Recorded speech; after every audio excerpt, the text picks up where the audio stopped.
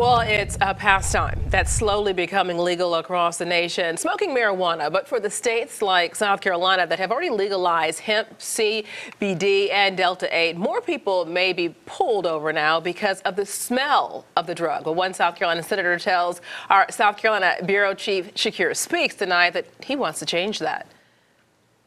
Senator Deon Tedder is pushing a bill that would prevent law enforcement from stopping, seizing, and arresting someone based off of the smell of marijuana in their car alone. He said he hopes it gets passed and keeps people from getting booked into jail.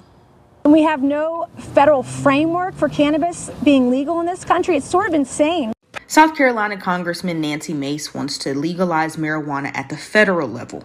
And as she fights to do that, South Carolina Senator Deon Tedder filed a bill that would stop officers from searching your car based on the odor of marijuana alone. Now that we have hemp that is legal in South Carolina, you have things such as Delta-8, hemp flower, CBD products that people can purchase legally at stores. And these products smell and look like marijuana.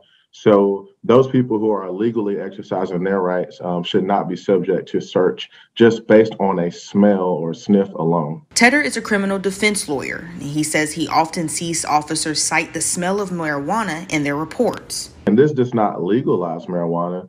If an officer suspects someone driving under the influence, they still can do the proper protocols to handle that. Another reason for the filing is because of the racial profiling. But it just eliminates what I call a fishing expedition for officers who may pull you for not using your turn signal, and then they use this language that they smelled marijuana to ultimately get into your vehicle to search for random things. So far, Tedder says he's received support from his party and he's working on bipartisan support.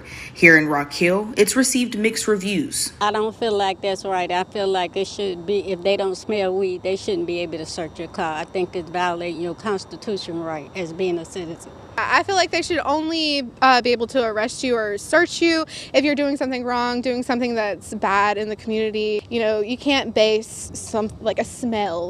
Shakir Speaks, Queen City News.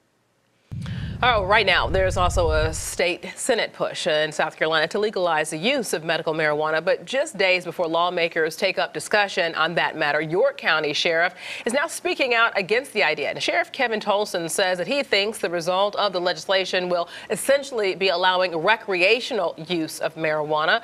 But the bill filed by a Republican Senator Tom Davis says the drug would only go to those with conditions like chronic pain or PTSD. You can head to QCnews.com to learn more about the debate.